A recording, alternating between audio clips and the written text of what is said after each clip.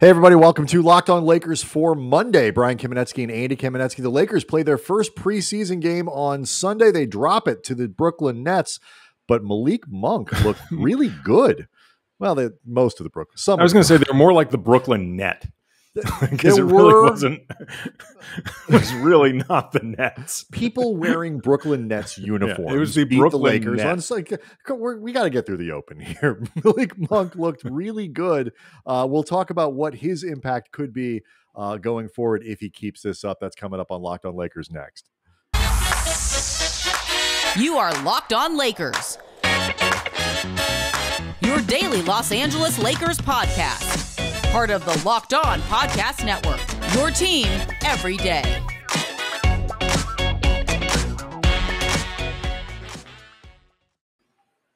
Look, Andy, if you're going to sit here and tell me that Javon Carter and DeAndre Bembry aren't iconic Brooklyn Nets, I will fight you over Actually, that. Given the real history of the Brooklyn Nets, they're probably top 10. There ain't a lot of there. Many iconic. Yeah. I want to mention, we'll try to save a little time to talk about Cam Thomas because he, among all the Brooklyn Nets, was the most interesting one to me. Obviously, Patu with the potential sliding doors universe where he might be a Laker. But anyway, so the Lakers lose 123-97 on Sunday afternoon in a very oddly timed preseason game. And it seemed like didn't suit the Lakers very well to be starting that early. I could be totally just reading into things and projecting my own interpretation. But I thought it was really interesting that Melo, during Friday's availability after practice, he was asked about, whether, even keeping in mind it's a preseason game, you're a 19-year veteran, you've been through just about everything, blah, blah, blah. Like, does it jump out at you at all, the idea that your first preseason game is against this star-studded team? You're the most star-studded team in the West. He's like, no, what jumped out at me was that it was a 12:30 Sunday game. And then Melo, like literally within 30 minutes, we hear from the Lakers that Melo's not going to be playing in this game. I desperately wanted the Lakers to list Melo DNP 2F early.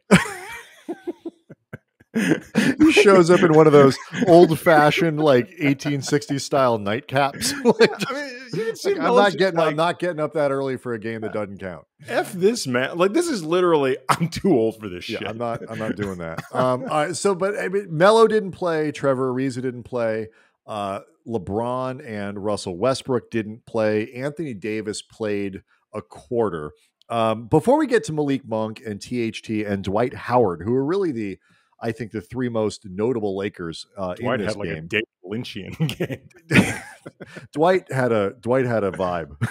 Dwight had a very Dwight vibe that I really want to make sure we talk about before the end of the show. Let's talk a little bit about Anthony Davis.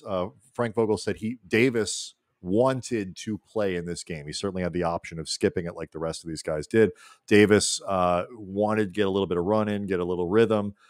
It was 11 minutes. He was clearly, and you wouldn't expect it, not going at 150 miles an hour. 6 points, a rebound, an assist. 2 of 6 from the field. 2 of 6 from the floor.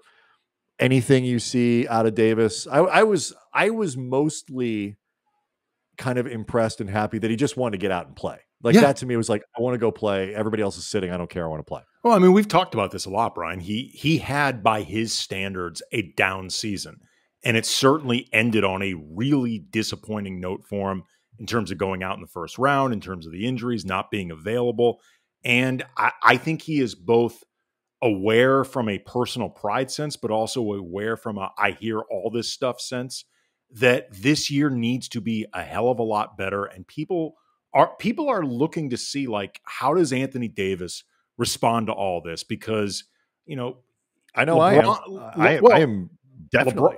LeBron and AD are seen as, not just superstar peers to Anthony Davis, but two superstars who, if need be, will kick their fellow superstar in the ass if it's necessary. And that is not something that you typically expect to be necessary at all with a superstar player.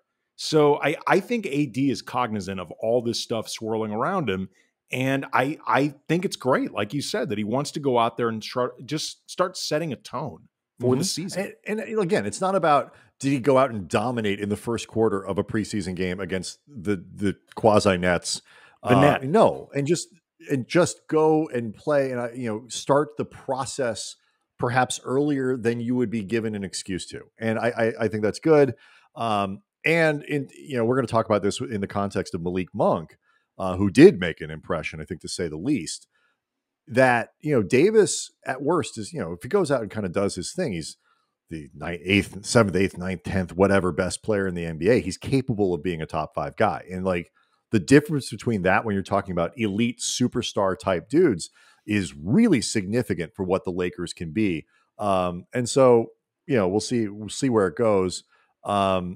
Monk, 6 of 12 from the floor, certainly was the guy that everybody was talking about, social media wise, Lakers fans. 15 points, hit 3 of 6 from 3-point range, of course, coming off a career high 41% in Charlotte last year. To see him at 50%, he had a couple rebounds, he had an assist, he had a block shot.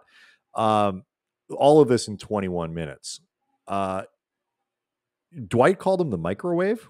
Yeah, we got to work Friday on that. Practice. Yeah, that shouldn't stick. That is Vinny Johnson. It can only be Vinny Johnson. No, I mean, look, if we can come up with some plays on words with Monk or whatever, like, Monks, they work solo. He can create his own shot. You call him the Monk, Thelonious Monk, that TV show Monk, Monkfish, whatever. Like we'll workshop all this crap. What we are not doing. No. Bad nickname, bad yet hopefully not permanent nickname aside, though. What did you think? Because again, when you break down guys who can really where we're not sure where the upside is, like what it exactly looks like, the range on Monk is really big. Sunday was an example of like, oh, okay, if he's that guy, it makes a difference. So what were your impressions, Andy, of what you saw from Monk on Sunday? I mean, obviously, like I said, he did this against the Brooklyn Net. So there's only so much that I think anybody should responsibly read into it. That being said, he can only play well against whoever Brooklyn decides to play. And he played Nets, well. But the Nets with a Z. Yeah, I like the Brooklyn Net because it's like they were essentially. You know what it was, Andy? It was the Brooklyn Nets.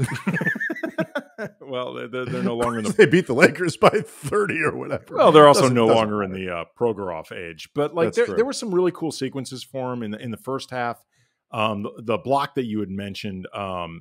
That came. There was also like a steal and a foul that was drawn, and then when the Lakers got the ball, he created his own 3 in the third quarter. He had a really cool move where he driven inside, then he let a defender fly by, and then he just casually hit a layup. And nice little move. You saw a little bit of in between game with him. Like we talked with Jacob Rude with Silver Screen and Roll, who happened to essentially cover Malik Monk last season because he was part of the Lonzo Wire, which includes the LaMelo Wire, I guess it's what it's called, or the Ball Family Extended Wire, whatever it's formally called for USA. He was on that beat, right? Right. So he saw a lot of Malik Monk, and he talked with us about how Monk has his defensive deficiencies, and he is not anywhere close to what you would define as a complete player, but he's got a lot going offensively, and he's somebody that can create his own shot.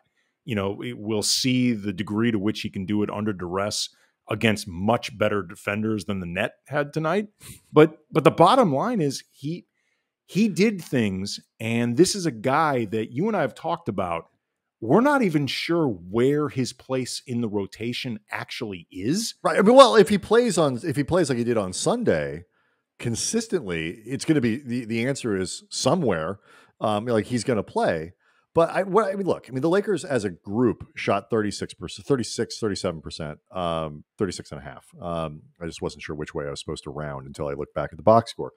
And the offense as a whole looked really raggedy, which is what you would expect. They're playing without their most important offensive players for most of the game. Certainly playing without their lead initiators in Westbrook and LeBron. And so it's hard to take big lessons out of the whole thing.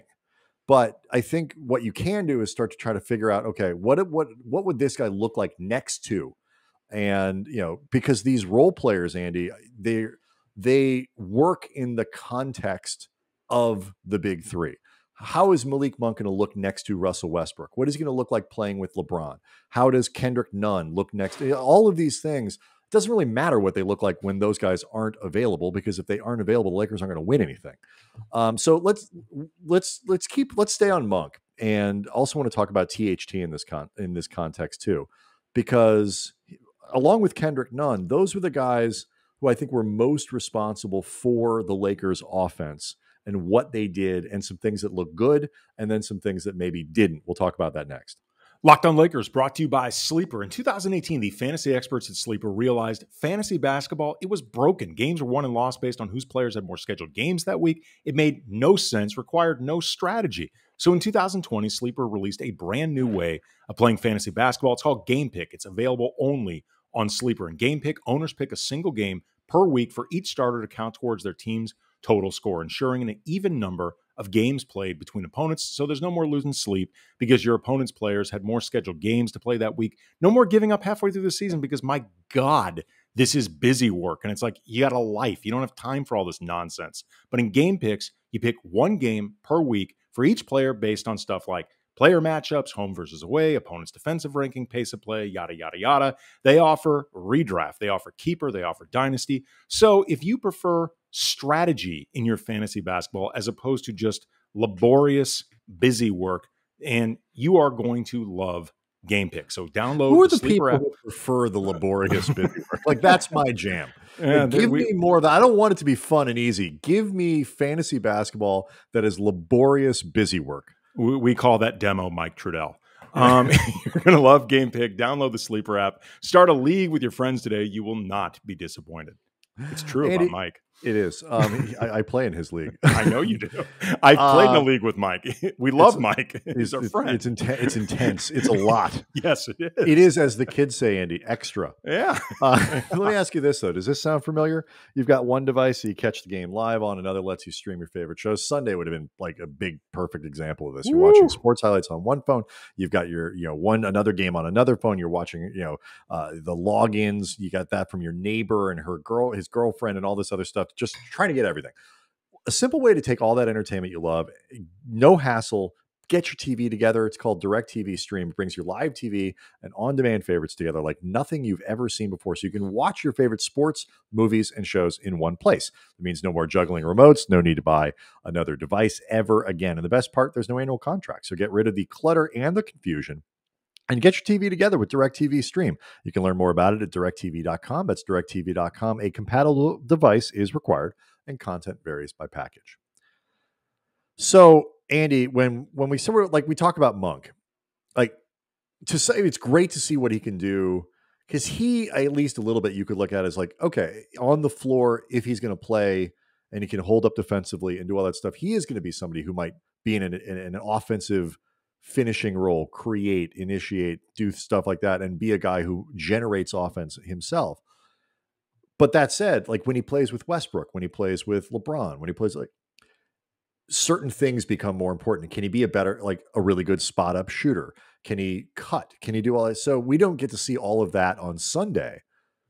But like I said, if he does what he did on Sunday consistently, at the very least, what we learned is he's going to play. That kind of thing will get him on the floor. Yeah, I mean, assuming the defense holds up, because if other guys can do the same thing. And he was a -5 for whatever the hell that means. Well, I mean, I don't care about that. It doesn't mean much. I'm just... No, I mean, whatever. I mean, I don't care about that A and B. I apologize for mentioning it. Well, yes, you really should. But the reason, though, that I bring up the defense in this is because if other guys are also making shots, which was the point with what the Lakers did this offseason, because they clearly, and you and I both think rightly, prioritized juicing up the offense after 2 years of incredible defense, but at times the offense just not being reliable and, I think really pushing up against the limits of what you can do as an elite contender with an offense that is not always reliable. Inelegant. Yeah, inelegant and often not reliable. If other guys can hit shots too, then Frank Vogel is going to start looking for tiebreakers like who's playing better defense. Mm-hmm. If Monk, though, can be passable, if he can be passable defensively, doing what we saw in Sunday's game, then you are correct. Then he does start ending up a guy that looks like he's going to be in the rotation. All right. So figuring out the competition of like THT started at Taylor Horton-Tucker started at shooting guard on Sunday. Very inefficient day, 3 of 11 from the field. He only made 1 of his 4 3-pointers. He had 4 rebounds, 3 assists. There were things that he did that looked good. He got in the lane pretty easily a lot. And things that didn't look as good, defensively, he had a couple nice tips, a couple, things like that, using his wingspan and whatever. The part that I thought was actually most interesting was he started next to Kendrick Nunn. And particularly, I thought in the third quarter, to the extent that they were sort of doing anything, like, and they've only been in camp for a week, and these are not your lead guards under any circumstances. Of those two, they had THT in that lead guard role, which makes a little bit of sense, both in their skill set and also THT was here last year. And Nunn essentially playing an off-ball scoring guard role. And that to me was interesting as much in terms of what it could mean for THT, but also the possibility of how much you might see and how much interest they have in putting Nunn next to Westbrook, whether as a potential starter, that is at least a live option, or certainly in different bench combinations. So that stuck out to me a little bit. Yeah. I mean, it was hard to tell, I thought, in that second half, once AD was out there, like who was getting the bulk of that initiation versus, who was considered more of that scoring threat. My big takeaway from watching both of them do it, especially in the first half where AD was actually an option out there and a focal point for defenses, is that neither one of them seems ready to be like a primary initiator for sets, which is fine, actually. For the time being, that is not what you would expect from either one of them. Nunn didn't do that as a point guard last year in Miami. Right. That wasn't really his job. Right. I bring this up not as a criticism of either one of them, because, again, in a perfect, full rostered world, that you're going to be looking for them to be secondary initiators anyway. What I found most interesting about it is just the idea of watching THT and Nunn at this point, preseason game 1, and then watching that evolution for both of them as potential playmakers and how much they actually grow with it.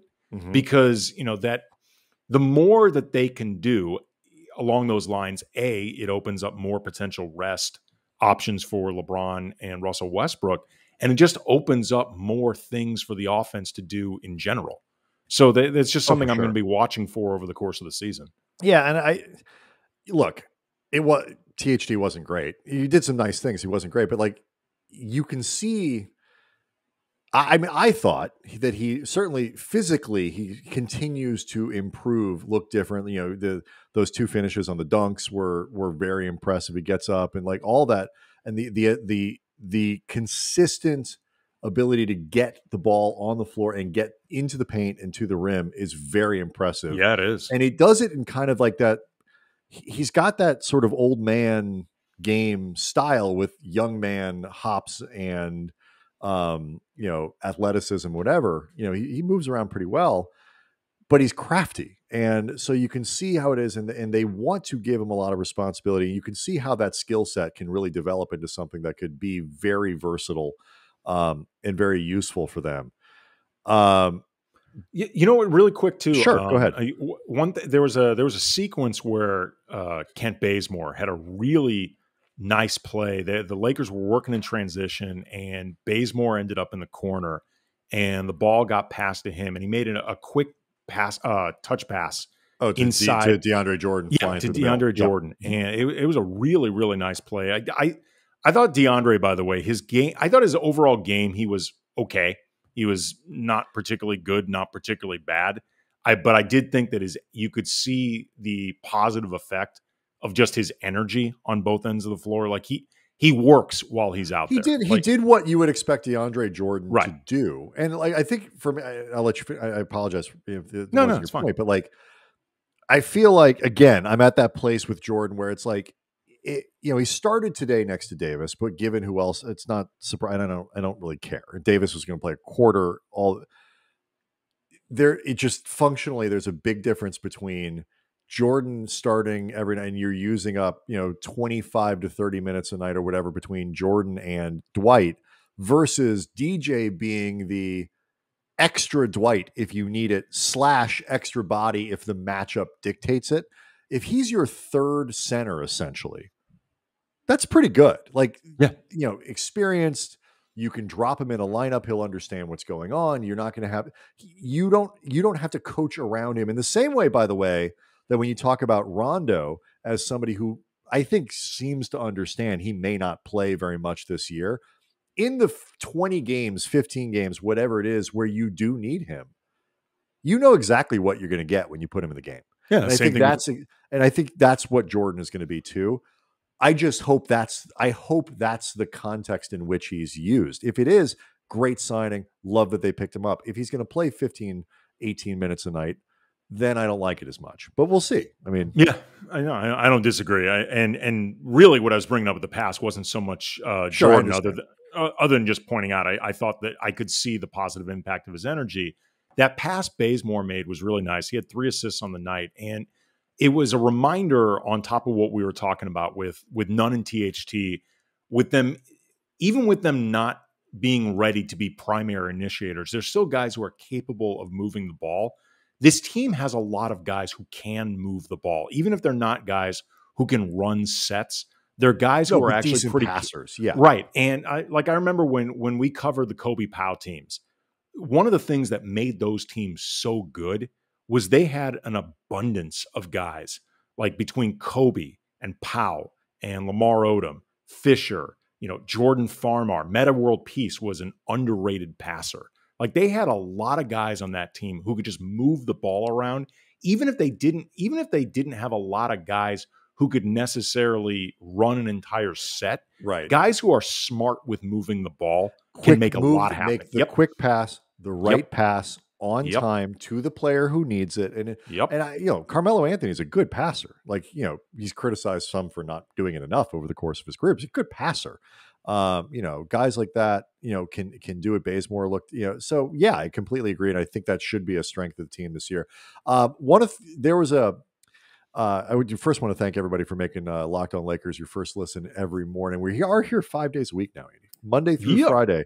We are into this. So every day, like a 7-Eleven, baby. Wake up like Captain Munchie's, the place my friend worked in Australia that was open 24/7, 365. You know why, Andy? Because they didn't have a door. Somebody had to be there or they were going to get robbed.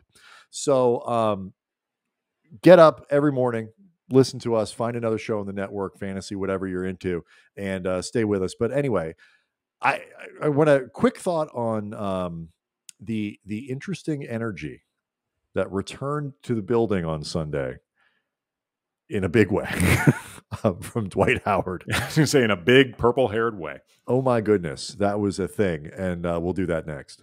Locked On Lakers brought to you by Built Bar, the best tasting protein bars ever. Bars covered in 100% chocolate. They are soft, easy to chew, not like the deadbeat ones that require like a hammer and a chisel and a chainsaw, and that's just too much for a snack. It's just, that's way, I don't know why you would put yourself through that for just like a midday pick-me-up. Built Bars, though, they taste great. They're healthy. They're great for health-conscious people, great for the keto folks. Low calorie, low sugar, high protein, high fiber. Awesome taste. You got the 12 original flavors, including raspberry, coconut almond, salted caramel, banana bread. New flavors, including cherry barcia, lemon almond cheesecake, cookies and cream. They're perfect for people like me who just love cool, interesting taste combinations, don't want to feel like you're eating the same thing over and over. That gets boring. So go to BuiltBar.com, use the promo code LOCKED15. You get 15% off your first order. Again, promo code LOCKED15, 15% off at BuiltBar.com.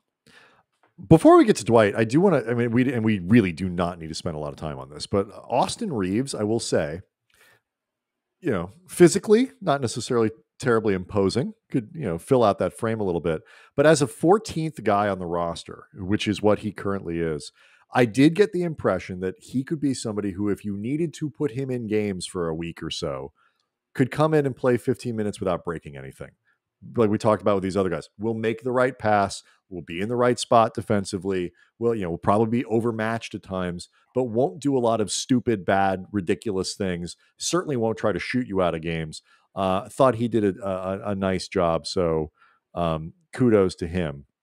Let's talk about Dwight. That was weird. A hell of an outing for Dwight. 11 points on 3 of 7 from the floor, 6 rebounds, 5 of them offensive. Yeah. He had a block shot. He had a steal. He had 6 fouls and a flagrant. Yeah. So 7. Right. I watched the sequence where he fouled out, took a free throw. All of this, by the way, was in 13 minutes. I have first of all, the not review. Entirely sure. Dwight played what 13 happened. minutes, but he was on the floor an extra 13 minutes for the review. That review took forever. And then he took a technical free throw that he was ineligible to take because he had been actually disqualified from the game. And the whole thing was very strange. And it seemed like he actually ended up getting ejected for something that he was saying while talking with James Harden, who was on the court in a hoodie. I thought that was just his 6th foul, like when they totaled everything up. And perhaps nobody was, because like Stu Lance on the broadcast kept saying, like, I think he's got 6 fouls and they're letting him shoot. And I think they were all just confused because they're like, how could he have 6 fouls? He's only been out there for 12 minutes. The whole thing was weird. But beyond that, Dwight was very much, and this is again odd and slightly disconcerting for a preseason Sunday afternoon preseason game, was very much in his I'm facing Nikola Jokic. Some people just like to watch the world burn mode on Sunday. And I am interested at your thoughts on having sort of the Dwight energy, because there are certain things about him that I forgot. Like the energy is very good, the defensive position, all that stuff sets a brutal screen. Like I had kind of forgotten how good a screener, and that came in handy a couple times. You could see like the difference of a Dwight screen out there up top, but just the reintroduction of the Dwight Howard energy into the Lakers deal. What were your initial thoughts? I think things need to be going well for that to be a net positive. I think if things are going well, Dwight's nonstop energy, the always being on, like the energy that anybody who's ever spent time around either stand-up comics or a lot of actors, people like that, like people or Jay Crowder. There are people like that are always on. Like they're always on. And Dwight, at least publicly, I have no idea what he's like privately, but publicly, he's weird. I think you would agree. Always on. Yeah, he's weird. Yeah. But he's an odd dude. I think that stuff, I mean, on the court and off the court, I guess, are two separate things. Like on the court, I mean, we even saw it during that playoff series against Denver that you referenced in 2020. In the beginning, Dwight seemed to be serving a very specific, useful utility by irritating the hell out of Nikola Jokic. By around game 3, that utility had basically worn out its usefulness, and Dwight was starting to play less and, frankly, contribute less. So it's going to be a matter of, I think, picking his spots with that stuff on the floor, because all joking aside, Dwight is a fouling machine. And he is a fouling machine, I think, even when he is trying not to be a fouling machine. And that can obviously cause problems. And then in terms of the team dynamic with chemistry, I think if things are going well, that stuff can be just part of, the overall dynamic and personality of a locker room. I think if things aren't going well, that stuff is going to get old really fast. Yeah, I mean, look, Andy, this is so many. It's like so many things like about this team are tied to, are they winning? Like, winning makes so much, the rotation questions, the buy-in, all of this stuff, like just does. And to your point, he averaged 6 fouls per 36 minutes last year in Philly, 6 the year before with the Lakers. So he's a fouling machine, man. He fouls a lot. And that this is compared to, for a guy that's a legitimately good defender, he fouls a lot. Right, and he plays very aggressively as he's gotten older, but like he also isn't quite as quick, isn't quite as whatever, but like in his prime, these per 36 numbers, just I throw this out not as criticism, but just for reference, are in the mid 2s, mid 3s, things like that. So this is just he fouls a lot. So here's what I like about it, because I agree with everything you said. Having seen it again, kind of being reintroduced to what that vibe was from a couple years ago, I'm kind of glad the Lakers have it back. Not so much because I think they want to deploy that every game, but I do think to some degree that sort of player, that sort of energy and that kind of option was missing last year. A little bit of an enforcer, a little bit of a wild card, a little bit of an antagonist, in ways that somebody like Montrezl Harrell, who plays with endless energy, doesn't do it the same way, because he's not that kind of defender, because he's not, I think, whether intimidating is the right word. These guys are intimidated or not. He's not that kind of guy. I like that they have it back, and they can play that card where it's needed. Dwight absolutely needs to control it. They got to be careful if he's not, to get him out of a game or whatever. But it could come in handy. I think for a team like this, when you have so many stars, to have one dude who can go in and just be that guy is very helpful, particularly as a front court rim protector type.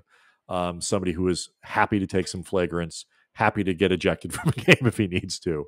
And that you can be like, it's okay. If Dwight got ejected, you're probably still okay. And so I liked it. I liked having that back. I thought, I agree with you. There will be times throughout this season where it does come in handy. You know, teams need somebody who will, if nothing else, make you think twice about entering the lane. You know, make sure that you know you will pay a certain physical price for doing it, and that's all really valuable. And again, both of us were glad they re-signed Dwight. I want to make sure that's clear. It's a great backup center. That's what you're. It's a great backup center. Yeah, we both thought that's a really good signing. Still one of the best in the league. Yeah, I just think when you take into everything, sure, that is the whole package that is Dwight, I think it is very important. Like when you and I were exchanging some texts back and forth before the game, you know, you were talking about, you had mentioned something to the degree of it, you know, I wonder if it could have come in handy last year. And my immediate thought was, if things played out with the injuries same way it did, you're right. I think that shit would have worn on the team badly. I agree. You know, context matters, winning matters, you know, all that stuff matters. And then look, if things go south this year, it's not going to be because of Dwight. It's not going to be because of Dwight, but Dwight's utility is not going to save them either. I mean, all of these guys, and go back to the beginning, we'll wrap here on the, you know, again, it's like I said before at the beginning of the show, Andy, it's like all of these dudes exist in the orbit of how does it service the functioning of the big three, and the different things that all of these guys can bring potentially to form, you know, this whole that hopefully elevates the big three to get the Lakers where they want to go, because those are ultimately the guys who determine it. It's just, this is the extra 15%, 20%, whatever that number is. So it was some interesting things to see. The Lakers play again on Wednesday against the Suns. They'll have a couple days of practice in between. Plenty of stuff to start watching and talk about. Again, thanks for joining us every day. Locked On Lakers on YouTube is where you get all the breaking news, as well as the podcast if you want to watch us, because we're really handsome. Every day, Monday through Friday, and we'll see everybody tomorrow.